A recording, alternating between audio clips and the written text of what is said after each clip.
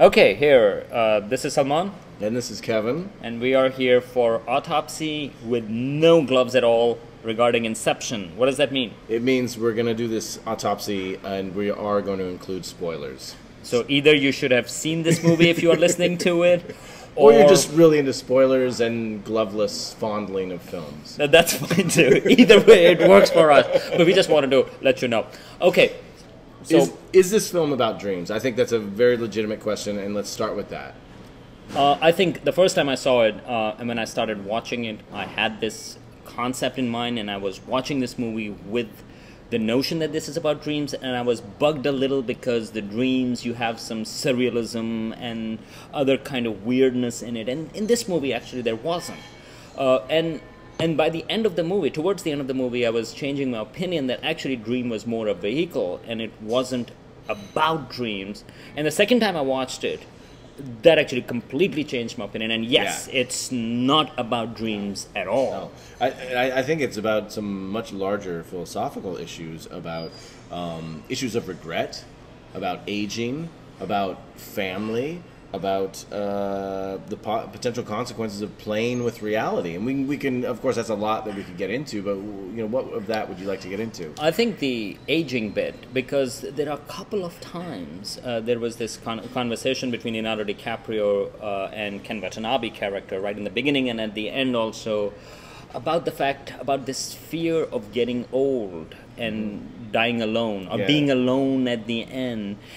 And having regrets. And having regrets about those things. Did or did not do in your youth. And it was striking that there was this element of, oh, we can go back and be young again. Mm-hmm. And this was said twice. And that was, to a certain degree, that was towards the end of the film. That was kind of a message, kind of like, live your life. This is, you are still young, kind of a thing. Right. And which is striking in the sense of that the Christopher Nolan himself is in mid-30s and Leonardo DiCaprio himself is in mid-30s. I just thought that was very striking. Yeah, I agree. And that's certainly the message that is imparted, in terms of Inception in Cillian Murphy's character's head, is that he is not going to follow in his father's footsteps. He is going to create his own destiny.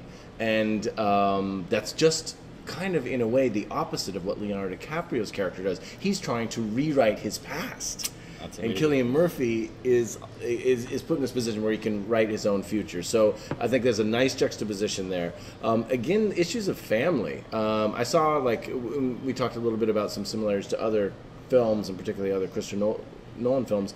And one thing I thought of was Prestige, where with Alfred Borden's character, he's trying to get reunited with his daughter. And in this film, Leonardo is trying to get reunited with his children. He can't go home, and he has to do one last deal. And so there seems to be kind of a consistent theme, at least, about fathers and children in his films. But not necessarily anything about morality. We actually talked about that in terms of morality or ethics and things like that. Right. I mean, the characters in Nolan's films seem to do things for the sake of doing those things without necessarily worrying too much about the consequences. Yeah. So in here it was striking that DiCaprio brings all these people in and then doesn't tell them the potential consequences of that. He actually doesn't care. He is single-mindedly, he wants to go back to the kids, and that's about it. Yeah. So it's a very self-serving endeavor that he takes a number of other people with him on.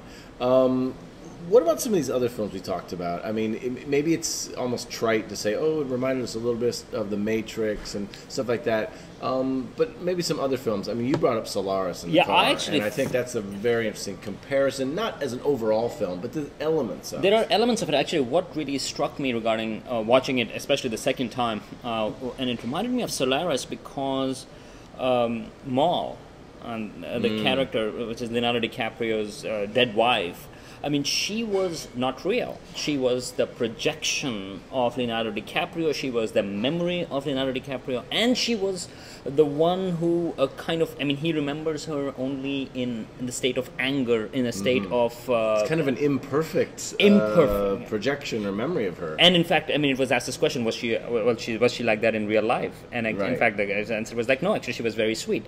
And that's what reminded me that in Solaris, the memory was actually story of a suicidal wife, and in fact, what's interesting about Solaris was that the character actually knows that she's a product of the memory, and it's not explored in here.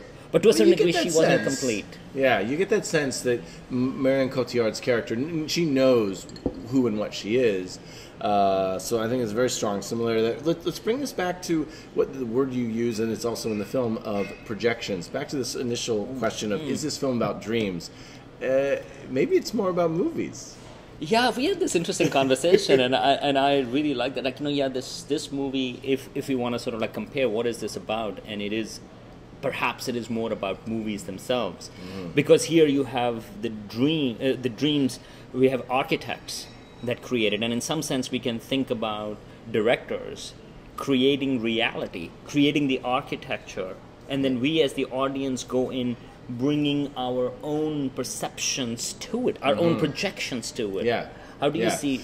Absolutely. I think you could think about movies as a form of kind of or collective dreaming, but it's not as though we're all going to dream the exact same thing. We are bringing our own past, our own histories, our own preferences to it.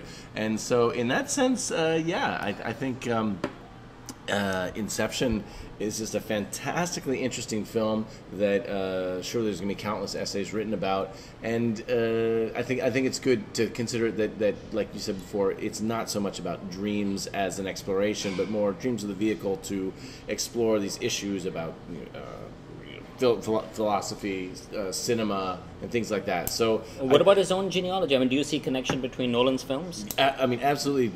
Especially to Insomnia and Prestige, where you play these main characters try to correct wrongdoings by dubious means. Now, their intentions are good, but there's very negative consequences for Al Pacino's character in Insomnia, and for Hugh Jackman's character in The Prestige. So I think he's a philosophical director, but all the same a very entertaining one, and I'm looking forward to seeing more stuff from him. Not the case in Memento. Memento, that was a different... The guy was not necessarily a good guy in that sense. No. I should just mention one other thing when you're talking about the philosophical one, the difference between Charlie Kaufman, for example, and Christopher Nolan. I was thinking about that, and I think the difference in that sense... Charlie there's Kaufman, similarities. First. There are similarities because they are both exploring the state of mind and taking that premise from there. But I think Charlie Kaufman starts with a premise and then he explores the logical consequences of those, and the movies can go in phenomenally interesting directions. Yeah. You don't know where they're going to go. Exactly. Whereas with Christopher Nolan, I think he uses that as a premise but doesn't necessarily... Exploration is not necessarily his point. He uses a thriller to be put into a particular premise. Yeah, I would certainly agree with you there. I mean, it's and I don't think we're talking about that as being some cheaper way of doing it. But again, I think somebody like Charlie Kaufman, he explores the philosophical premise in a very creative and unpredictable way.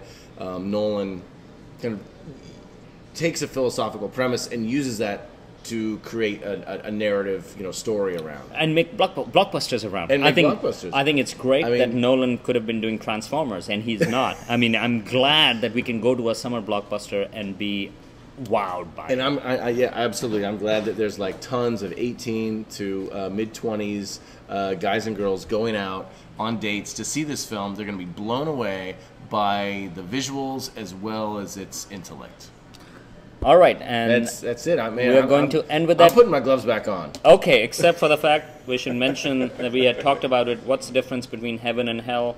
And we had said that, look, in heaven, Christopher Nolan directs Avatar, and in hell, it's directed by James Cameron. Yeah, that's the only difference between heaven and it's run over and over again. Okay. All right, go see, if you haven't seen it, go see Inception.